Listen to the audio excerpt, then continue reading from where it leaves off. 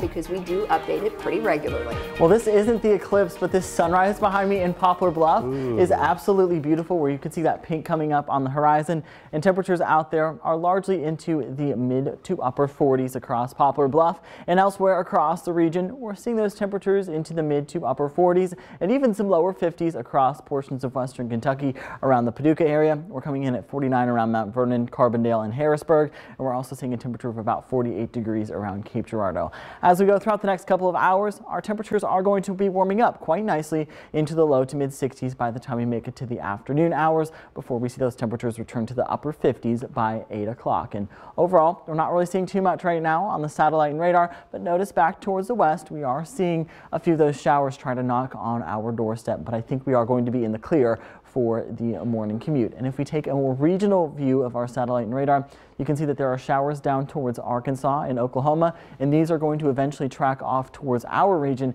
and we really are going to be seeing our rain chances go up. So I do expect a soggier end to the day today and a soggier start to tomorrow, and we'll get a little bit of dry time in the afternoon hours before more showers work their way through the region, and we'll see those last through early Saturday morning. But the good news is sunshine is going to be returning for the afternoon hours on Saturday and the early morning hours on Sunday. And if we run that clock forward by a couple of hours, you can see a lot of us are still going to be dry through 9 a.m. and we're going to see those showers try to work their way into our region by 6 o'clock in the afternoon, and we're going to be seeing those widespread showers through the overnight hours, and if maybe even a few rumbles of thunder in these yellow and orange areas.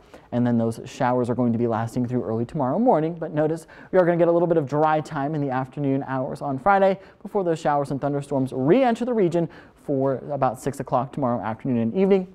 And a few of these could be on the strong to severe side, but I don't expect any widespread severe weather across any of our region. And by the time we make it to about 6 o'clock on Saturday morning, we still are going to be left with a few isolated showers before cold front rolls through and pushes those showers out, and we're just going to be left with some sunny skies. Now, when all is said and done, I think a lot of us could see maybe up to a half to maybe 1 inch of rain across much of our region, but further off towards the north and towards the west, where we do see those heavier pockets of rain, we could see up to 2 inches of rain across parts of our region. And the system is pretty expansive, and you can see that it's going to be bringing quite a bit of rain to the eastern half of the U.S. But you are going to want to keep that Storm Track 3 app handy, because we are tracking our next chance of a few strong to severe thunderstorms, especially in the afternoon and evening hours tomorrow. But I only expect maybe 1 or 2 of those storms to turn strong to severe, because we only have a level 1 risk around portions of southeastern Missouri, western Kentucky, and northwestern Tennessee. And the greatest threats there with any stronger storms are going to be some damaging wind gusts and maybe even some smaller hail. Temperatures tomorrow are likely going to be warming up into the mid to upper 60s before we drop into the lower 50s